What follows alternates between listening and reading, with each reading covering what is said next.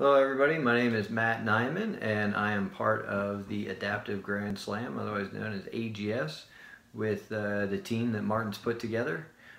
I was in the United States Army Special Operations Command, and I was wounded back in 2005 in a helicopter crash where I lost one of my legs and the other one was pretty severely injured, among other injuries. And since then I've gotten into climbing. This is the fourth climb that I'm going to be doing with the Adaptive Grand Slam. The last climb that I did was with the team last year in Argentina, where we all got turned around. So I'm really looking forward to getting back on the mountain and being able to summit the mountain, along with continuing to spread the message and evangelize that even when you come up against adversity, whether that's being wounded in the military or just in life in general, that you can overcome that adversity.